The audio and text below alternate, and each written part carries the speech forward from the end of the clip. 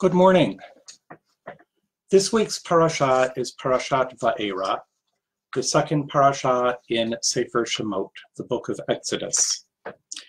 In this week's parasha, we see the Egyptians begin to suffer from the 10 plagues that God will bring down on the Egyptians in the process of freeing the children of Israel from slavery.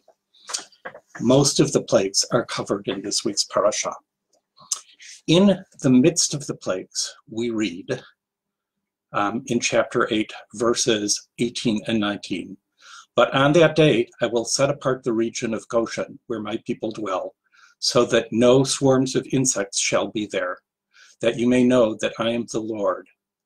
I am in the midst of the land, and I will make a distinction between my people and your people. Tomorrow this sign shall come to pass."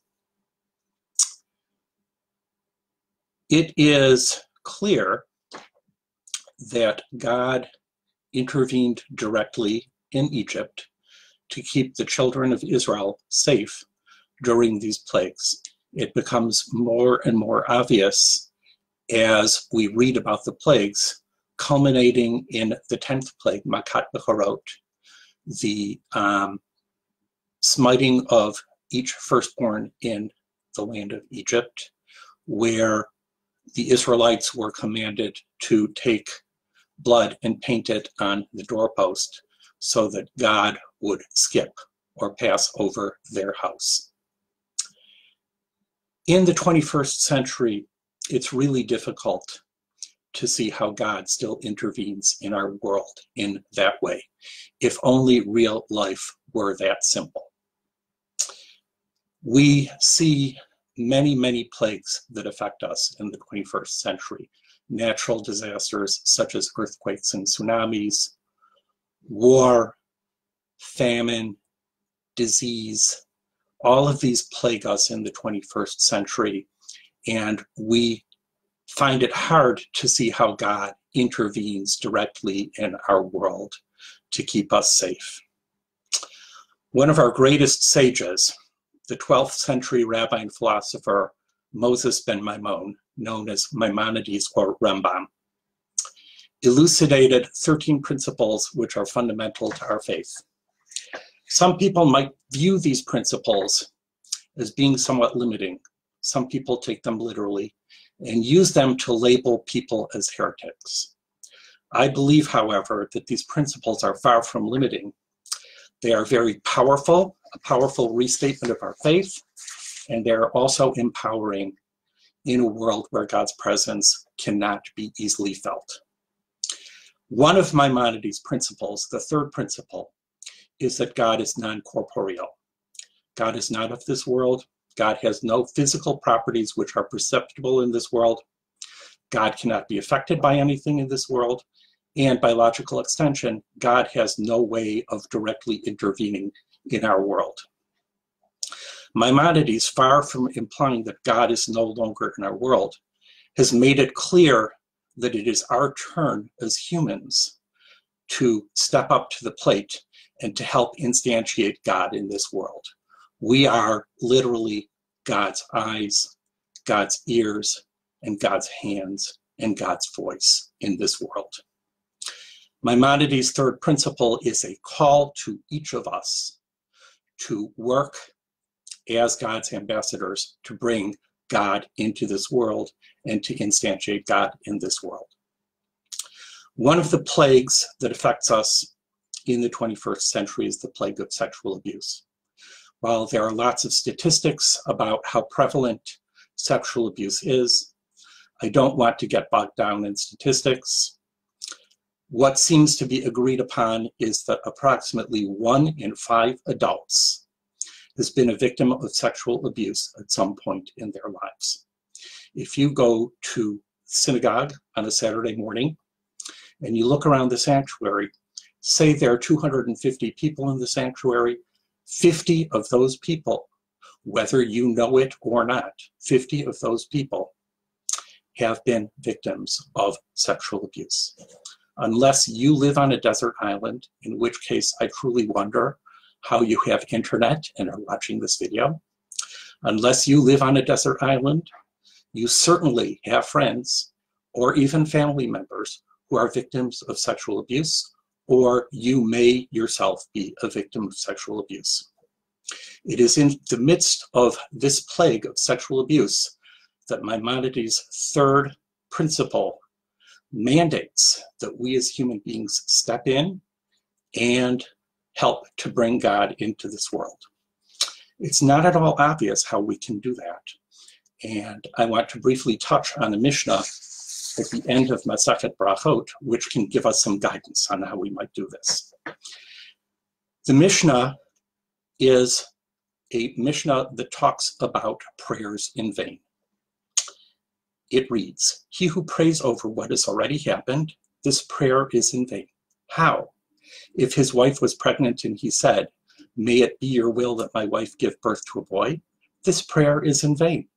If he was coming on the way and heard the sound of screaming in the city and he said, "May it be your will that these are not the children of my house," this is a prayer in vain. Now, this Mishnah is commonly understood as speaking about prayers in vain in a temporal sense. In other words, the prayers might be appropriate. However, the prayers are not appropriate now because what has happened has already happened, and it is too late to pray to change history. However, a question is, why are there two examples of prayers in vain? Because isn't one example sufficient? One answer is that the second prayer is not in vain because it is temporally inappropriate. It is inappropriate because it's a prayer for one's own safety at the expense of someone else's safety. After all, when I pray that may it be God's will that these are not the members of my house, implicit in that prayer is that somebody is suffering, and I hope that that somebody that is suffering is in someone else's house. This prayer is a prayer in vain because it shows a lack of empathy for others. One of the implicit understandings of this Mishnah is that we can help to bring God into this world and have our prayers answered by showing empathy for those who are suffering rather than distancing ourselves from them and saying, we hope this does not affect us and that it affects them. When we hear about cases of sexual abuse in our communities, we all have a strong urge to do what we can so that we can have a sense of safety for ourselves and our families. One way in which we seek that sense of safety is by speaking to victims, questioning them, and finding out how they are different so that we ourselves can feel different than they, and we can feel that we are wiser than they, and we can say, we will not make the same mistakes that they made. Implicit in this is that victims have made mistakes, and it is a subtle form of victim blaming. We are not purposely trying to blame victims. We are seeking to feel safe, but by doing so, we do it in a way where we blame victims. Another way that we tend to seek a sense of safety is that we deny obvious facts, and we let what might be relatively limited situations escalate into much larger situations. We deny the obvious because admitting that something is occurring means that we are not safe. Whether we admit it or not, we are not safe, but we feel that somehow putting words to what is going on makes us less safe. A final way that we can seek a sense of safety is another form of denial. Our denial is so strong that when we are told that somebody is a perpetrator of sexual abuse, we say it can't be. Again, we are not purposely denying the fact that this individual is a perpetrator of sexual abuse. We are seeking a way that we can feel safe. If we deny that something is true, we have the mistaken assumption that it is not true and that we are safe.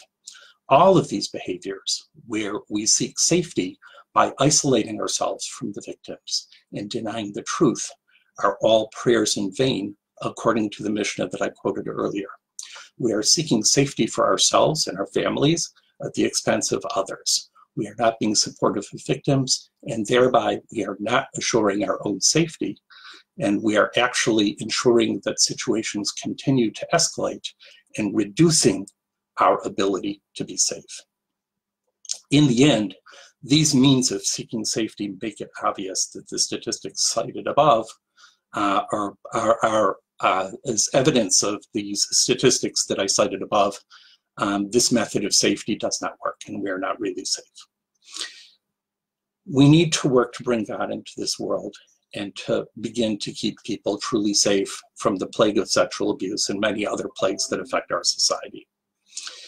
In order to do that, we must begin with empathy. We need to speak with victims of sexual abuse and their families rather than about them. As we continue to distance ourselves from victims of sexual abuse, we only ensure that this plague, which is already in full force, will continue on in full force, and our attempts to distance ourselves from the victims are just prayers in vain. I'm going to conclude by speaking directly to people who are victims of sexual abuse. I do not want for you to continue to live your life struggling to cope with the many long-term and terrible consequences of the abuse that you experienced. Regardless of whether civil or religious authorities are willing to step in and take you seriously, you are always worthy of our support, and you are always worthy of anything that you can do for yourself and that we can do for you to help you to begin to heal from your horrific experiences. In the United States, there are 2 organizations which offer support 24/7. You can reach out to them at any time.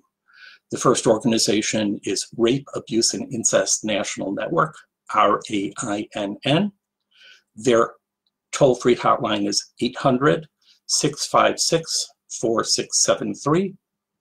The other organization is Child Help. Their toll-free number is 800-422-4453.